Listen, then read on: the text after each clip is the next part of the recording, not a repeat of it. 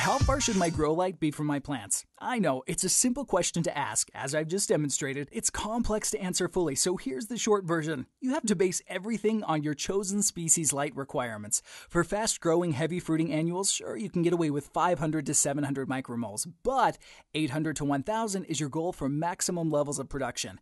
I'm measuring light intensity with this Sun Systems par meter, also known as a quantimeter, arguably my most treasured grow room gadget. It measures plant-usable photons and has a special setting for grow lights. That number on the screen, those are micromoles, a measure of light intensity for plants. I recommend choosing a unit with a remote sensor so you can test different positions across your canopy more easily. If you don't have a par meter, just be aware that your grow light should be positioned as close as possible to your plants without causing them radiant heat stress. Hold your forearm like this, level with your canopy directly underneath your grow light, and it shouldn't feel like it's warming up even after leaving it there for a minute or so. The only thing you should feel is your arm beginning to ache.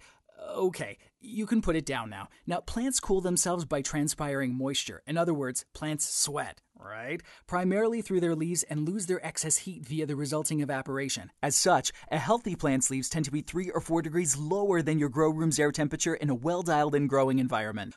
For example, if your garden's air is, say, 80 degrees Fahrenheit, your plant's leaves should be around 76 to 77.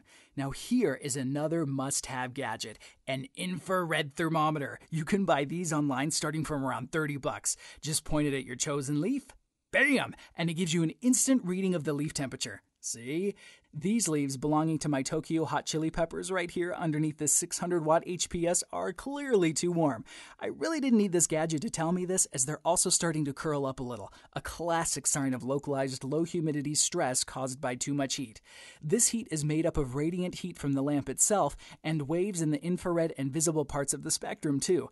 Clearly, I either need to raise my lights up a little or see if I can tuck some of these branches a little lower underneath my netting. I love this netting. So handy for indoor growers.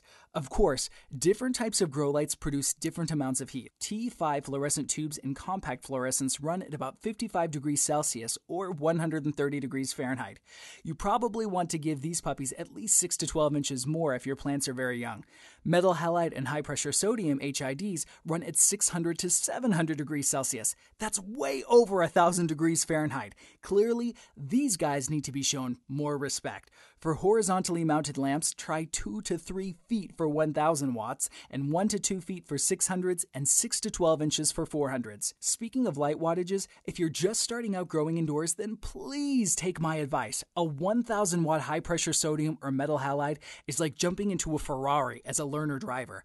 Consider a 400 or 600 watt first. Seriously, they are much more grower friendly, and there's also a strong argument for using multiple light sources compared to just one. I'll save that topic for another time though. So let's talk about reflectors. Now this is a huge topic in itself, but bear this in mind. Different reflectors create different spreads or shapes of light.